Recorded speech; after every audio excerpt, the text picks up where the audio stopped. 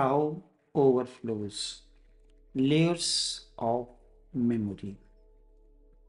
There is a difference between layers of memory and types of memory. Adi Shankar in Nirvan Shatkam explains that the first sutra, Mano Buddha Ahankar Chittani Naham. I am neither mind nor buddhi, nor a storehouse of the memory, nor ego sense, the egocentric identity. A storehouse of the memory, from that comes layers of memory. Memories are stored at different layers, and the types of memory is different. There are two types of memory. One is factual memory, the other is psychological. There is nothing like a spiritual memory because your being has no, your spirit, your soul, your Atma has no past, no future. It is like this. You have a computer and or a smartphone. It got some bugs or all these things. So when you sell your old, trade your old equipment, laptop or phone, the company sets it to the original setting, original manufacturer's setting. When an individual dies, his system, entire system that you can call as a memory, is reset to the original. So it becomes new like. That is why it has no past, no future. It is always in the present. It has no memories and no memories, no imaginations, no dreams. It is pure existence, uncontaminated by the dead past that is no more, or by the future that is not yet. But there are two kinds of memories, factual memory and psychological memory. And the difference between the two has to be understood because it is of great significance for all of us. Factual memory keeps you only a watcher. You are not involved in it. For example, you remember that yesterday somebody insulted you. You simply remember that somebody insulted you. It is a fact. But if you still are angry and you want to take a revenge, you are still waiting for some opportunity to insult that person. This becomes part of psychological memory. I will discuss about this in subsequent sessions. Right at the moment, the layers of energy. There are, according to science of inner, inner science or science of yoga, there are 8 layers of memory. The first layer of the memory is known as elemental memory. This memory comes out of the interaction between the elements of the basic elements that constitute the human body: the earth, the water, the fire, the ether, the air. These are the earth, water, fire, air, and ether. These are the 5 elements of which constitute every human body, irrespective of your religion, religious belief, understanding, whether you accept this or not, but your body is composed of that. Whether as a Muslim, as a Christian, you agree with it or not, but this is how the human body is composed of. These represents as fundamental elements or the qualities or software that decide how these elements will interact. There is a mechanism behind this. How these elements, the earth, water, fire, and ether, will interact with one another and will remain in total harmony. In cooking, when you make a specific spice blend, there are certain basic spices: coriander, turmeric, chili powder. Then there are aromatic spices: nutmeg, clove, cinnamon, mace, cardamom, black pepper, and so on. All these are they are elements of a spice gravy. There are some that balances one another. When you are mixing them in a particular order, they blend together, they lose their individual identity and work in harmony with one another. You are making a cup of tea. It needs water, it needs sweetener, it needs tea leaf, it needs milk, it needs fire. After the tea is made, it is harmonized action of 5 elements. You do not see the milk separate, water separate, or tea leaf separate. Everything has blended.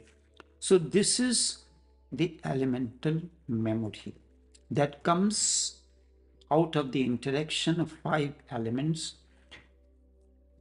or softwares that decide how these elements will interact with one another in harmony. The next layer of memory is of material substance. It is contained in atomic memory. Although in modern parlance, this word atomic comes from Greek language because of John Dalton.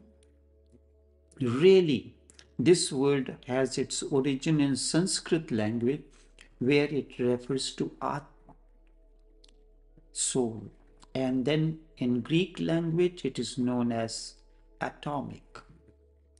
Atomic memory relates to how subatomic particles, atoms, are in turn molecules of various physical substances, are made, and how they behave together and constitute what can be called as inanimate memory.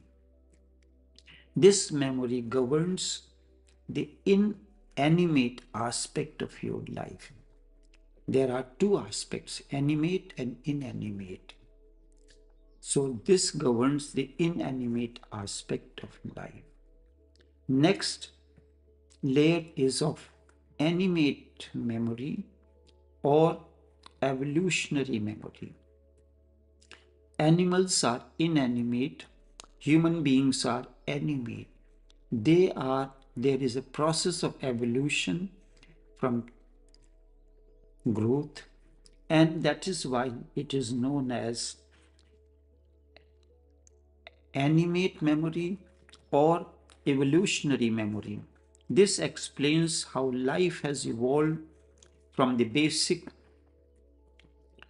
to the present state.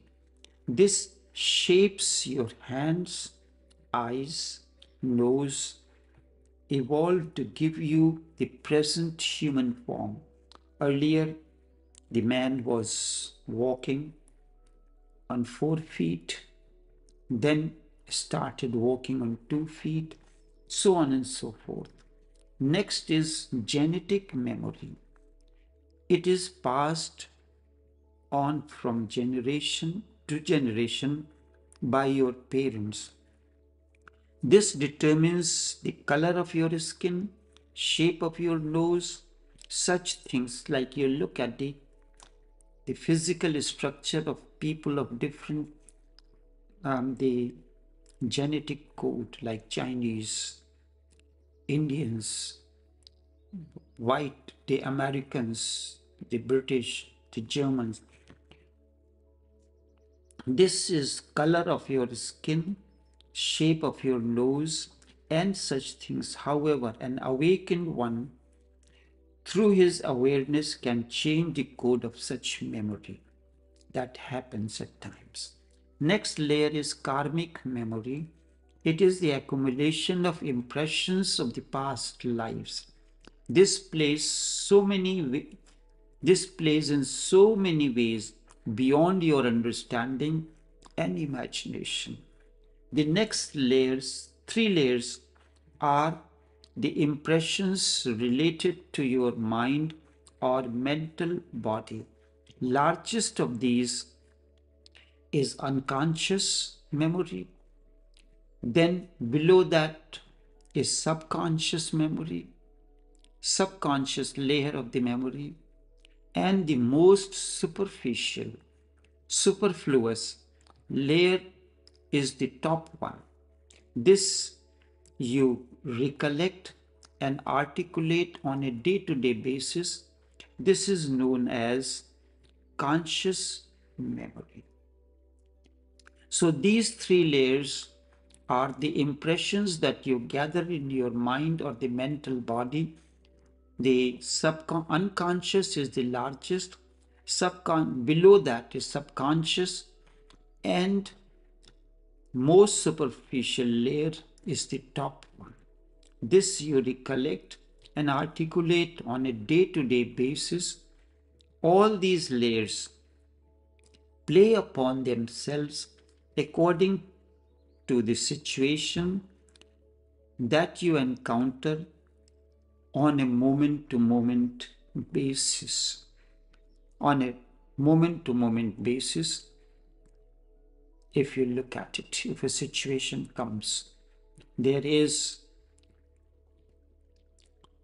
a kind of argument between you and your spouse. The type of talks, the words, messages emerge. They are part of unconscious and subconscious. Most of the time, whatever is spoken at that time does not relate to that present situation. Anytime. It is like a circumstance and situation comes like a pebble that has been thrown into the silent lake, and then waves starts arising. You are dressed very elegantly in an expensive outfit, driving a very expensive model of automobile, and somebody gives you a bad ride or touches your vehicle. You look at it.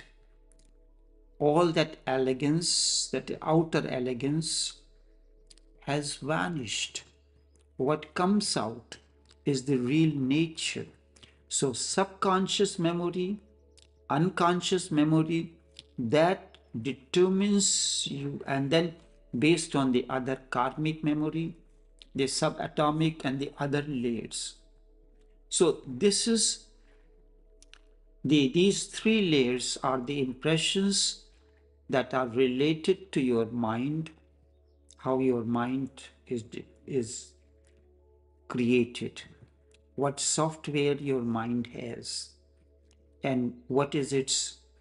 So each, just as each computer has a particular software to use, and then you install your own software based on your need. So mind has a software installed into it, the operating system. This operating system works on three layers: unconscious, subconscious, and conscious. Like your desktop, then the other layers. So this is how there are 8 layers of memory. So and I will explain further the types of memory and more in detail.